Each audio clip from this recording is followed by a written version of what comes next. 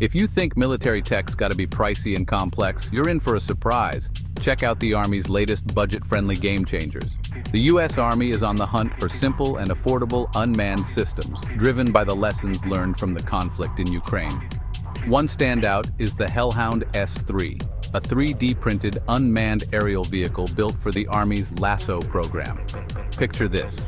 A jet-powered drone that looks like a fighter jet, zipping around at 384 miles per hour.